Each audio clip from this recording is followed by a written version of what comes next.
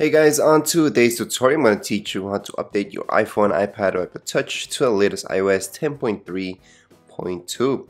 Anyways, first of all, make your backup, okay? So to make your backup on iCloud, go into settings, and then you guys will have to go into your name up there and just make that backup.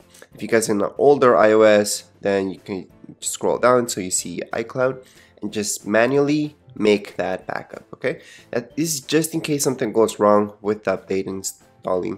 You can only recover everything by restoring your phone, right? So let's just go right into general. Under general, you guys will see the second option which says software update. Under software update, you guys will see this loading up. So it might take a little bit, but you will see this. So the first step is to download and then install. So let's just click on download and install. Then it's gonna ask for your passcode. Okay, after that, it's gonna start downloading. So how long should it take downloading? Well, in most cases, no more than 5 minutes, depending on your internet speed. In my case, it won't take more than 2 minutes.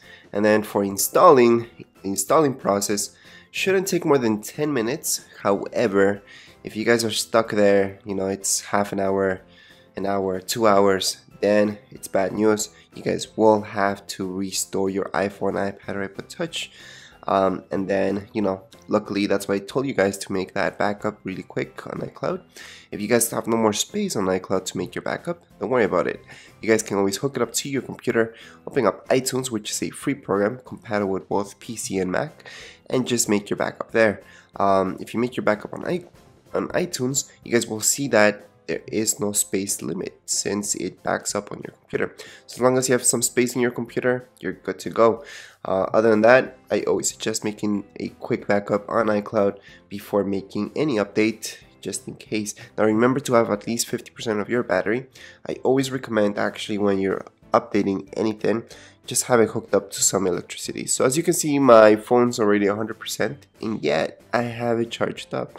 So I usually don't recommend, if you're 100%, to keep it charging, because that's not a good thing. But when you're installing stuff like this, you don't want anything bad to happen.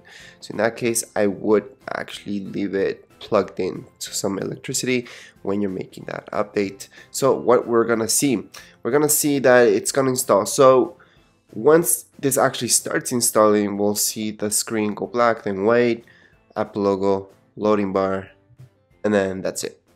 That's pretty much the update. It's a small update. It shouldn't take that long again. If you guys have been there more than 2 hours, time to restore. Anyways, I hope this helped you guys out. If you guys have any questions, comments, you can write them down, keep it in the comments area.